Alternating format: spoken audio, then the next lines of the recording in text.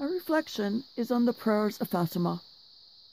I know this is set for the date of Monday, 14 October, but I post this on Monday, and the majority see this on Monday, even though they pray it for Tuesday.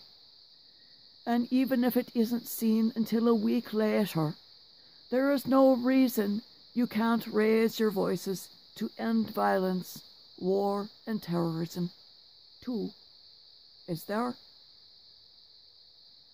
14 October 2019. This is the 101st anniversary of the appearance of the Blessed Virgin to the children at Fatima.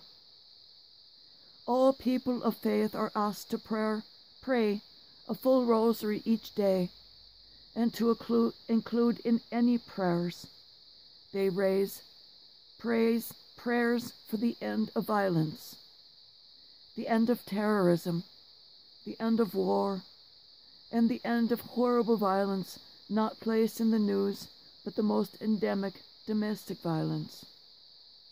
Please, everyone, pray each day this next year to the Blessed Lady, in hopes that her intercession will reduce this increasing violence in our daily lives.